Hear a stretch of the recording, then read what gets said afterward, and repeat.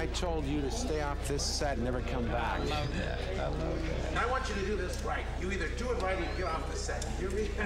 Get this together. It's not cutting. You make this work or I take you out. I want you off my set on the double quick. I can't hang out? Just for a minute?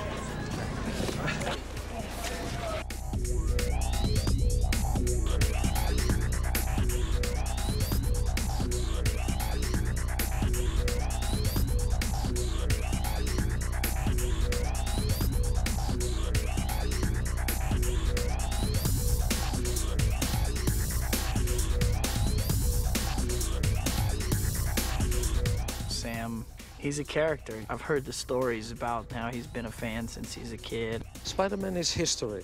This movie will make history. It's a classic from the get-go. And you need someone there who says, I respect that. I want to make it edgy. I want to make it a high-action adventure. But I have to tell a story here that anybody can see. Sam grew up having Spider-Man painted on the wall in his room, which is the best kind of a man to take the helm for a movie like that. What Sam's good is rooting all the fantastical elements with a reality, which is sort of conventional wisdom, but I felt that all the time, that he always would start out with a very down-to-earth concept and then kind of spin off on that. He has such a great imagination, and I hear him talk about Spider-Man, and his eyes sparkle. So I think that he just, had such a knowledge and such a love for it, and it really comes through. He's warm and kind, and a lot of directors, you feel as if they're standing over you with a big stick or something, but he couldn't be sweeter and more fun to work with. He's got a tremendous visual sense. He's a great visual storyteller and kind of has a great sense of how, movies, the unique thing about movies is how the pieces are put together. So he has a great sense of how to build a sequence from an action standpoint, but it always comes back to, is it good storytelling? When I first discovered Sam Raimi in my drama class in high school, I thought he was a schmuck, and now I'm convinced of it. It's great to see him at his element. Sam's the right guy to make a movie like this, because this is how his brain works. Things are magical and fanciful, and now he's got the raw cash to make it happen. There's a lot of filmmakers who would be lost in this environment, but with Sam, this is his world. This is what he does best. He brought a really wild, seat-of-the-pants style of filmmaking to Evil Dead and Evil Dead 2, and he used to work with the Coen brothers, and I think there was a lot of cross-influence way back, which went into the early Coen brothers film and Sam's films, and in their own crazy ways, they were both very influential. Spider-Man had real personality, he had real problems. The character of Peter Parker was a real kid in high school, and the Spider-Man comic books were more about how these superpowers affected his real life. So I could really relate to those stories in the early Spider-Man comic books in the 60s and 70s, and he became one of my favorites. Well, I always would admire as a kid how the artists in comic books had to come up with one illustration that told the story. You'd see these very dramatic presentations in the comic books, and they had to depict exactly what was happening in the drama. I would read these comic books and learn a lot about how to tell a story with pictures. I had never made a type of picture that was widely commercially popular. I usually make dark and stranger type pictures that appeal to the general public. So I was surprised when I actually went in for an interview for Spider-Man, because I knew how they had expected it to be a very popular mass appeal picture.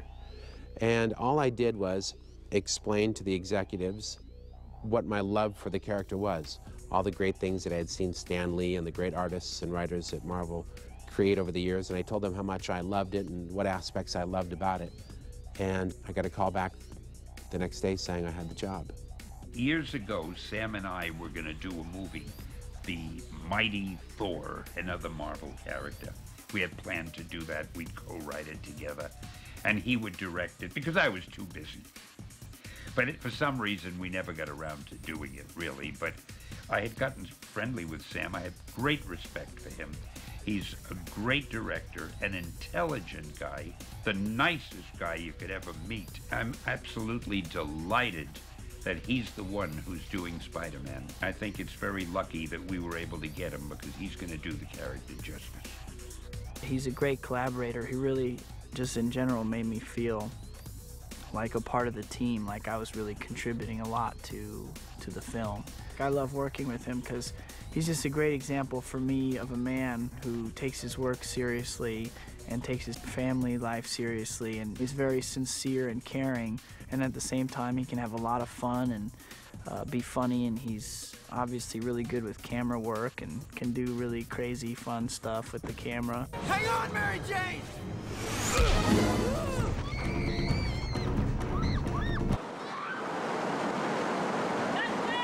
Kirsten, I forget, did you want the movie to be good or bad?